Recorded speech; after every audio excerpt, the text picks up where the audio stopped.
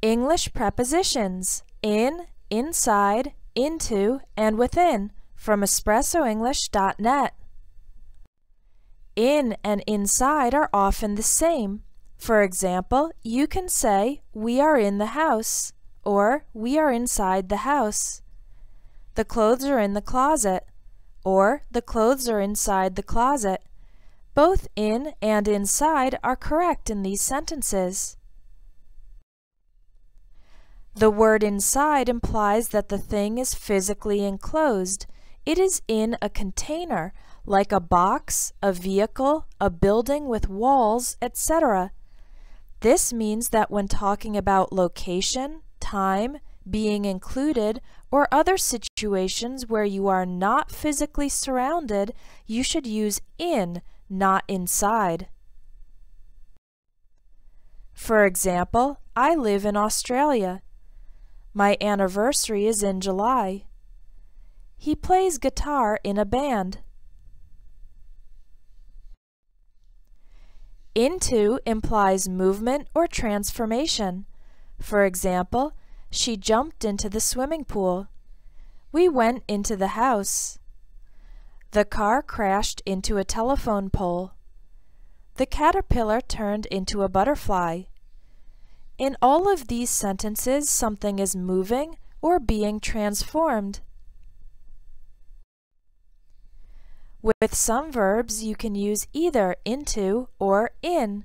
For example, he put the card into his pocket, or in his pocket. I threw the paper cup into the trash, or in the trash.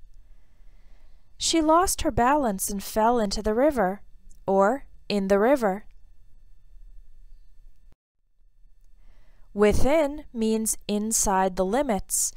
These are non-physical limits like time, distance, or an area of influence. For example, the results will be delivered within 14 days. Most car accidents occur within 5 miles of home. There are many brilliant people within this profession. Because the limits are non-physical, we use within and not inside. We can also use in these sentences. We also have some expressions using within. Within earshot means at a distance where you can hear something, such as a conversation. Within reason means to the degree that good judgment would allow.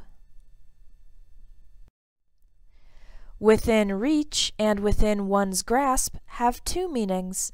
One is literally able to be taken with your hand, and the other meaning is able to be accomplished.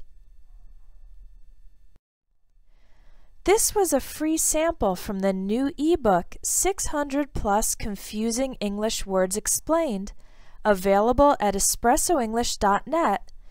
It has more than 200 pages and over 5 hours of audio to help you understand confusing words and use them correctly.